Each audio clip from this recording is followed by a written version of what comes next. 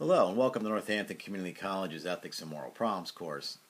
This presentation on equality and fairness will be looking specifically at the philosophical thinking of Appiah and Coates, and even more specifically the issues of race, particularly that of being black in the United States. So these two philosophical thinkers I've chosen, they're going to offer you comparative and differing variations on the issue, so that we know that there's no monolithic black perspective per se. And to say both of these individuals are still alive with us, thank goodness.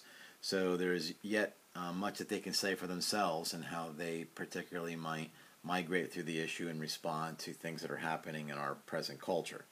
Nonetheless, let's start out with Kwame Anthony Appiah. Appiah taught at Harvard and Princeton, and he's currently the philosophy professor at New York University, where he lives in Manhattan with his current husband. He was born in London, and he's of mixed ancestry. So his mother has English aristocracy, and his father was born in Ghana. And again, I always point out that we're always shaped by our experience. I'll let you delve into exactly how that might have shaped his thinking. Now, something that's going to stand out as a distinction between Appiah and Coates, is that Appiah's notion that identities can and should move towards a post-racial world. In other words, some future where we're not even really speaking about the distinctions by race. And this is in part of a larger philosophical notion that he's really been working on that he's entitled cosmopolitanism. So in other words, each person is really a global citizen. And this should always lead to a sense of universality plus differences. But the distinction here is that really we need to focus on the universality and have that take precedence over any differences, whether those differences are real or perceived. Now, this thinking is predicated on an understanding of race having no known biological foundation. This, of course, is not controversial in itself, but from that lack of biological underpinnings of race, at least what we know of it now, Appiah further concludes that the group identity, which is formed by this unscientific determination of race, that group identity becomes the individual's identity, and then each person associates within that group. So this means for a black individual in the United States that as the color of skin is the only viewable identifier of race identification, that rather than following the biology, that identity based on skin color will determine one's race, and then the individual will identify with that group based solely on the skin color. Now his point is that this group membership has positive and negative impacts on society. So it does foster, but it also limits individual freedom by the identity of that particular individual within the group.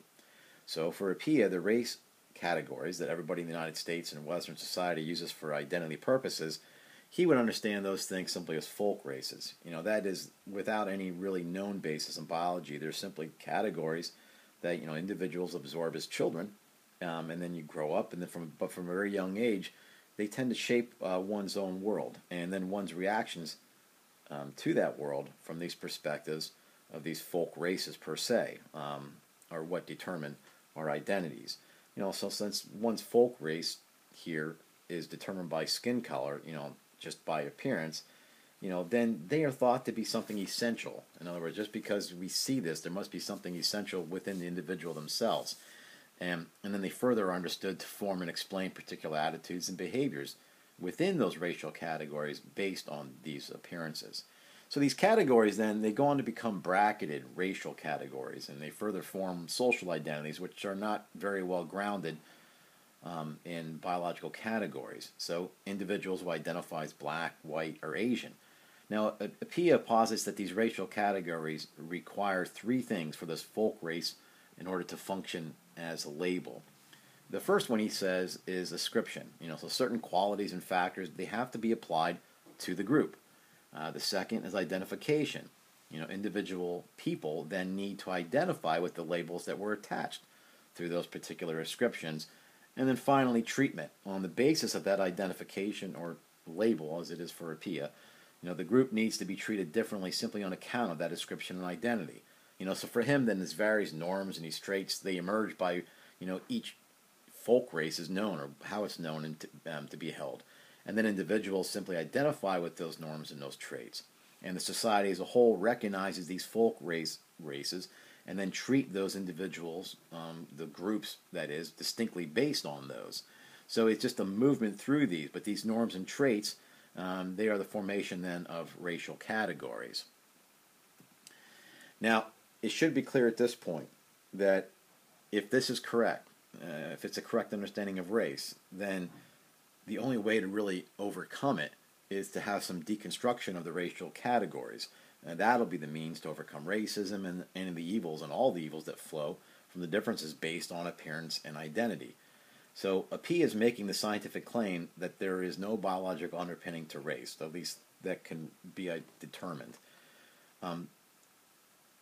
But he's skeptical, that there could be any identity based solely on race that's something biological. But let me make this point, because this is probably going to be true, at least according to his philosophy, regardless if there is something that is found essential in the future. He says even if there are some biological markers for race, according to Appiah, so many individuals, have varying ancestry. We're not as pure as we think in DNA tests today, especially the ones that you might, spend money to find out your ethnicities and such and origins of race. They're quite varied. Nobody's pure per se. So they have their origins in multiple regions of the world, right? So the presence of race really comes down to one of percentage, and then there arises from that, a choice of which race will we adhere to based on what the identity that we have with it, where we grew up, the larger percentage, or do we simply just return to some visible factors? Okay, so even if there's no essential feature to race, Appiah recognizes that you can accept that as true. But across the globe, simply to try to undo this, the fact that we have all been formed in this thinking, to undo that impression, it's daunting. And it's unlikely it's going to change anytime soon. But that being said, he still thinks that we need to move away from this, what he calls the race essentialism. And that is itself is what is necessary for, let's say, a healthy society. So, moving away from, ethno-racial identities, it's simply worth the time and the effort. He thinks way too many individuals who identify with one group or another, they tie their fate to these groups that both emit, and they become the target of misunderstandings. Now be certain that Appiah holds to the caveat that regardless of the society identity, racism still exists. So this isn't discounting racism, particularly here we're talking in the United States. In some level, because of that, of race-like cohesion, it's necessary to combat the treatment. But there has to be a group that's suppressed, and then that group tries to overcome their prejudice against them based on those identities. So he says, even if they exist only as folk races, right? Appiah recognizes the subjective realities of race classification, but he would deny that there's any objective foundation to it. In other words, he's just asking us to be careful on how we apply these racial categories. He feels that using the categories currently present, is nothing more than enforcing an ideology from the 18th century, which has created such races, and that has only led to depersonalization of the people in particular races, the domination of one race over another, and even, unfortunately, genocide. Now, if you want to read more, you can consider In My Father's House, Africa and the Philosophy of Culture. That was from 1993. Or if you want something more current from 2018, you can look up The Lies That Bind Us, Rethinking Identity. Our other philosopher in this presentation is Ta-Nehisi. His writing Between the World and Me is the form of a letter. Well, he writes it in the form of a letter to his 15-year-old son, Samori.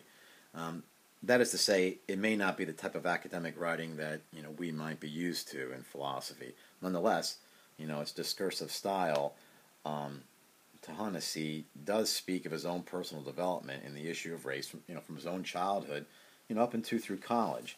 There are sections that cover his post-collegiate experience and how race is different abroad. He spent time in France and had some experience of,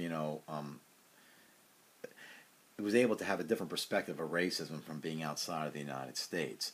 Now, again, shaped by experience, Coates' upbringing was distinct from Appiah's own, where Appiah had a privileged Coates was one who grew up in the streets of Baltimore. Now, his writing, Between the World and Me, was intended more so for a black audience. He doesn't say that I know of, but others say that of him. And what the intent there is that there's absent was any sense of filtering, what the hard world that he and others like him understand to exist for black persons in the United States. So there's no softening on the topic, no attempt to distort the view, to make it more palatable, digestible to a white audience. So this work is really an expose on the injustices forced on the black person, both in state and in culture. For instance, he makes plain the notion that any reality of an American dream, it really is a lie, and it's a lie at the black person's expense. As much as any movement hopes to awaken such a dream for the black person, in reality, for the black person, nothing will really come to fruition. So it's a lie. So there's much in Coates' life that, radicalized his views on race and justice, which, beyond the various cases of merit in society, one was the shooting of his friend, Prince Jones Jr., by a black police officer of Prince George's County, Virginia. The police force in that county was roughly, I think, 40% black. And I'm not going to try to put words in the mouth of Coates. You can read about all this for yourself. But there was a sense that the black elite, because there were many black politicians that just seemed unfazed by this whole incident, the impression that they simply have adopted, whether they're black or not, have adopted the prejudices of the white people in power. Okay, so a critique of Coates' book, and remember, critiques are not negative per se. A critique of Coates' book may help put this all in perspective.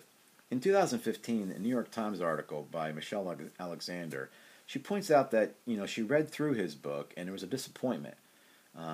And the disappointment stemmed from the expectation that Coates would offer some, description of the struggle that the inner black faces in contrast to the so-called dream, which they never have access to. But, on a second reading, this person who levied the critique, Alexander, thought perhaps it's good. And the reason is that this book really doesn't offer answers. What it gives is challenges, and those challenges are to help us wrestle with all these questions on our own. She says maybe this is a time for questioning, searching, and struggling, without really believing the struggle can be won. So the challenge really is for us to search and to struggle. That's where the focus is. Now, another aspect of Coates' view on race and systematic oppression of the blacks in the United States is the issue of reparation. Coates' book makes a listing of the various historical ways that blacks have been oppressed, from slavery to Jim Crow laws to many of the present-day protests, none of the least which have given rise to Black Lives Matter. Nonetheless, reparations is a very, very vague term, and it conjures the idea of some financial payment being made to blacks, by a government who has become wealthy and powerful by the enslavement and suppression of blacks from an earlier time. So we're always saying, well, this reparation is like from who to whom, particularly, okay? So there's really no need for me to go further on, exactly what all that means. But what I'll do is allow Coates himself to speak and how he understands the issue of reparation. Now, in a March 2019 interview with Eric Levitz for The Intelligencer, now there's a written version of this that appeared in March 19, 2019 issue of New York Magazine. What Coates states is that, and this is him speaking, when I say I am for reparations, I am saying that I am for the idea that this country and its major institutions has had an extractive relationship with black people for much of our history. That this fact explains basically all the socioeconomic gaps that exist between blacks and whites in America. And thus that the way to close that gap really is to pay it back. In terms of political candidates, how should this be talked about? How should this be dealt with? He says it seems like it would be a very easy solution. It's actually the policy recommendation that I gave in the piece, and that is to support H.R. 40. Okay, that's the bill that says you form a commission, you study what damage was done from slavery and the legacy of slavery, and then you try to figure out the best ways to remedy it. Now, so there's nothing specific there, but I guess his point is you need to start a dialogue with all of this. Now, you should be aware that Coates himself today, at least it's said of him, holds to a form of optimism. Not the same post-racial optimism of Appiah, but rather one that, a fight must continue. But if it makes little sense to have a fight if there isn't some sense of progress attainable. All right, so everything here is simply about moving forward and having attainable progress. In the same interview that I spoke of earlier, Coates says, let's tell folks how we imagine this new America being, and a vision of that without any explicit and direct confrontation with one of the country's oldest evils, with an evil that is actually foundational in this country. He sees that as extremely problematic if you're just going to take that off the table. So like the issue of race in the United States, Coates is admittedly evolving. There's always going to be, some level of progress that is moving forward, and that's what the struggle, that's what the challenge is to keep moving that forward. Now, if you want to read more on Coates, you can look up his 2014 article in The Atlantic entitled The Case for Reparations. And of course, you could read the fuller text of Between the World and Me, or a 2019 novel that came out recently called The Water Dancer. Okay, I hope this short presentation was at least a good introduction, unless, of course, you've already heard of these prominent philosophers already. That'd be great, right? But both, Appiah and Coates, they're an important part of the discussion, an important part of try to forming some sort of balanced understanding of this issue of race in the United States. So it's my intention, for this to be balanced on this very important issue of race in the United States. And I hope you found it somewhat provocative and insightful. Thank you for listening and watching.